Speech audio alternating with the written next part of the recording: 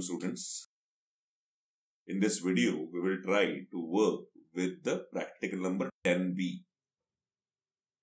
The practical number 10b is creating a web application to demonstrate form security and Windows security with the proper authentication and authorization properties. Now currently the Visual Studio which is running up is what here Visual Studio 2022, in which I was doing all the practicals whichever is required. But for this practical, Visual Studio 2022 will not be useful for me. So as per your requirements, I am just install the Visual Studio 2010. And under the Visual Studio 2010, I will be completing this practical number 10b. That is creating the web application to demonstrate form security and Windows security with proper authentication and authorization property. Now what do you mean by authentication? Authentication means checking whether the user is valid or not. And authorization means whether user is having the rights to access the data or not. So this is called as authentication and authorization. So please student, for doing this practical, you need to have a lower version of Visual Studio. Rest of practical I can manage it in a higher version of Visual Studio also. But for this practical I required to work with a lower version of Visual Studio. So I had installed the Visual Studio 2010. Abhi jo chal raha hai wo 2022 hai. But as per expectation, I am here going with the Visual Studio 2010. So I had started the Visual Studio 2010 and I would like to work out with the practical 10b. 10 or 9? Yeah, 10b. So what are the steps need to be followed for completing this practical? I need to go to the file, first create a new project. So I had created the new website. I am creating the ASP.NET empty website. Selecting the location where you would like to keep this particular empty website. And then given a click on what the OK. As well as the language selected by me over here is Visual C#. So a new project is being created by us. It does not contain any of the pages inside this particular web application. Now this web application, I am giving a thought that this website is basically a website of a college. So I am assuming that in a college there are 3 sections. One is the admin section, second is the staff section, and third is the student section. So what I had done, I had created 3 folders. The first folder I had created as admin. Second folder I had created as staff. Third folder I had created for student. So admin related pages will be added inside the admin page. Student related pages will be added under the student page. Staff related pages will be added under the staff page. And some common pages I would like to add it outside these folders. So I had added the new web form. This was the earlier look and feel of the Visual Studio. So I had added this particular default.aspx, changed the name of it as home. So one home.aspx is been added. This is what my home page is.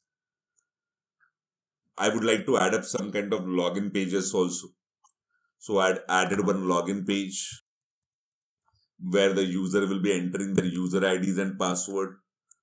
So added this login page.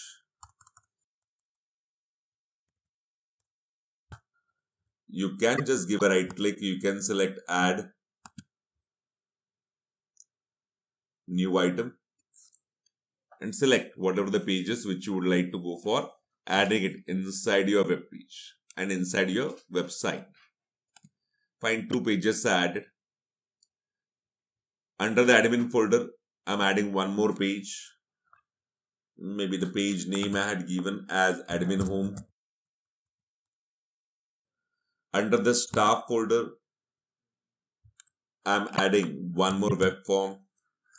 and given the name of this web form as staff home. Under the student, I'm adding one more web form, given the name of this web form as student home. Fine.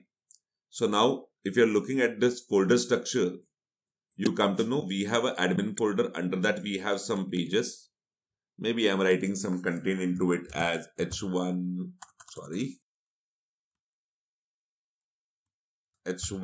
This is admin homepage. Further, for a staff, again I'd mentioned over here H1. This is staff homepage.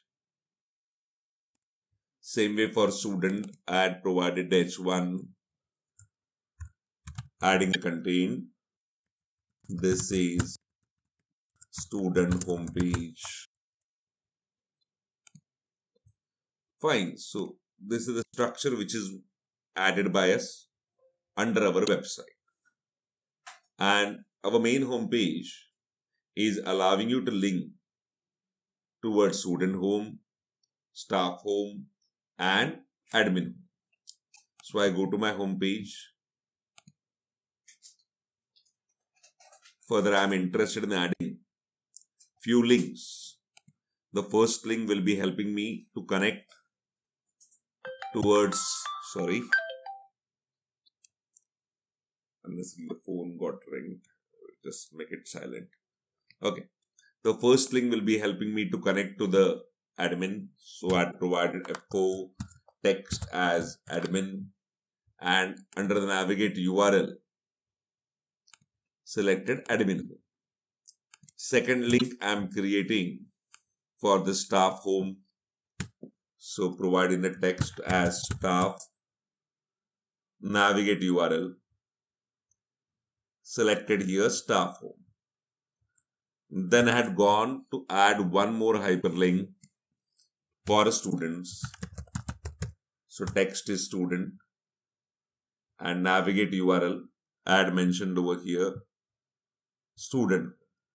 Now this much is quite an easier task whatever we had done. We have not yet implemented any kind of authentication authorization concept. I am first creating only the structure which help you to understand the authentication and authorization. So run this home page. This will be displaying me the main home page, and when I give a click on admin, it shows me the admin home page. When I give a click on staff, it shows me the staff home page. When I give a click on student, it shows me the student home page or student pages, staff pages, admin pages. But nowhere it is asking you what you are. Are you a valid user or invalid user? So nowhere we had authenticated for our website. Now authentication means what? Checking the identity of user, and authorization means whether user is having the rights to access the data or not. For example, when I'm going to Facebook, I'm providing user ID and password and I get logged in. It means I'm an authenticated user. But I cannot access your photograph if suppose you had created a restriction only for your friends. I cannot view your profile if you had kept the restriction only for your friends. So it means maybe I'm authenticated, but I am not authorized.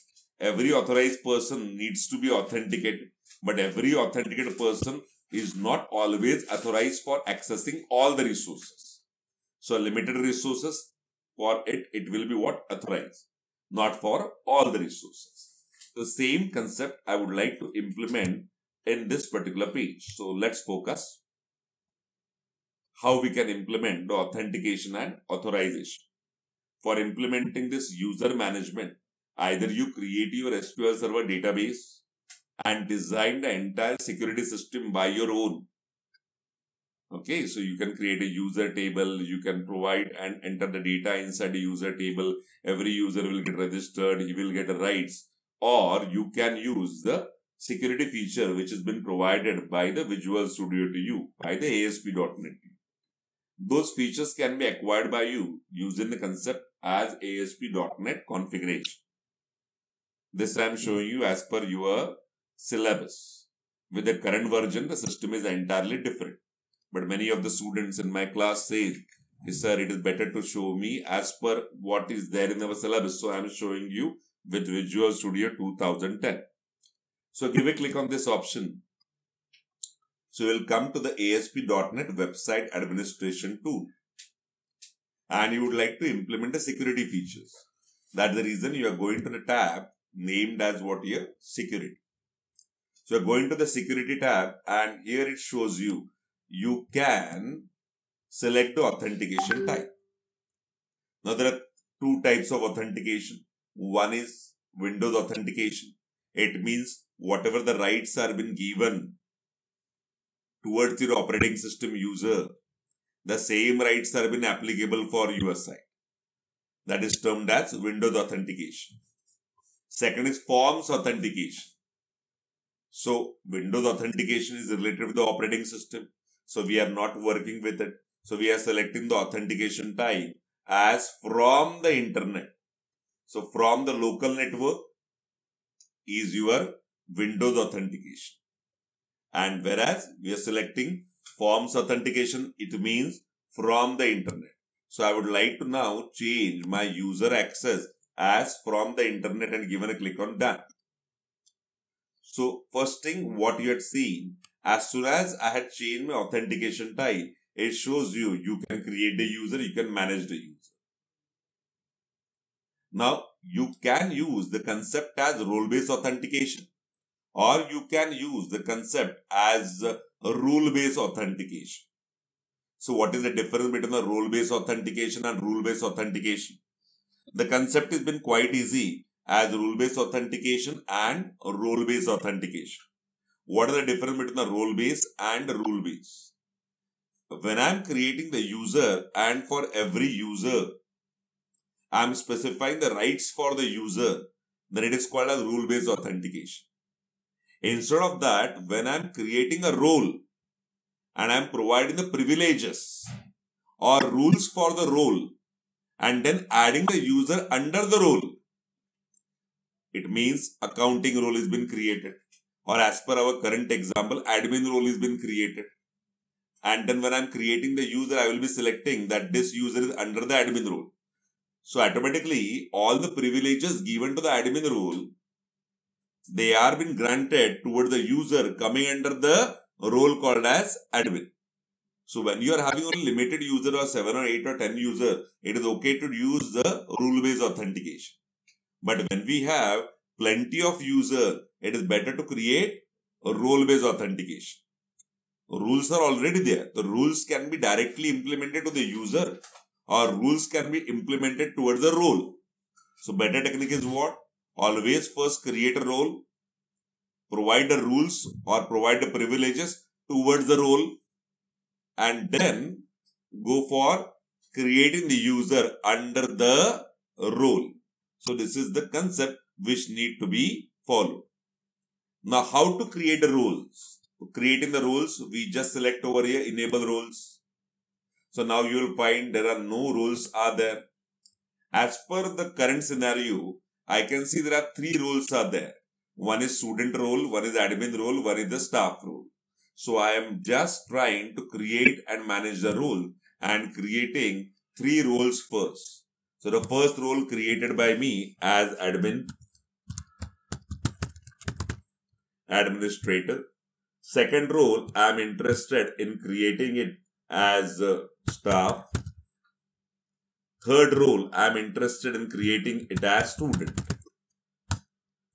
So 3 roles are being created by me. My task has been completed for creating the roles. Now the next task is providing the privileges or providing the rules for the roles. But we will see how to provide the rules for the roles in our next video.